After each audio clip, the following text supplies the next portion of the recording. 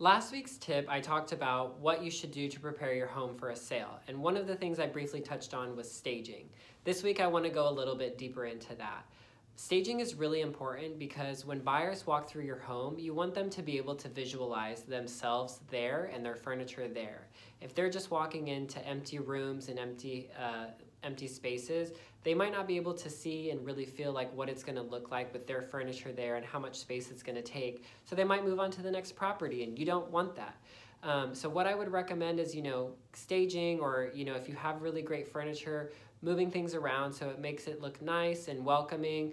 There's space for buyers to move around when they're touring the home. And if you need to do a little bit of decluttering, that's okay, Start packing up things in boxes for your next move, and you can either put them in the garage, or you can get a storage unit to kind of start storing them there for your next house.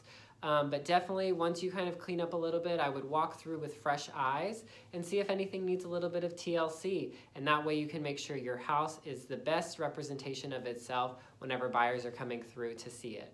So let's make moves to get you home.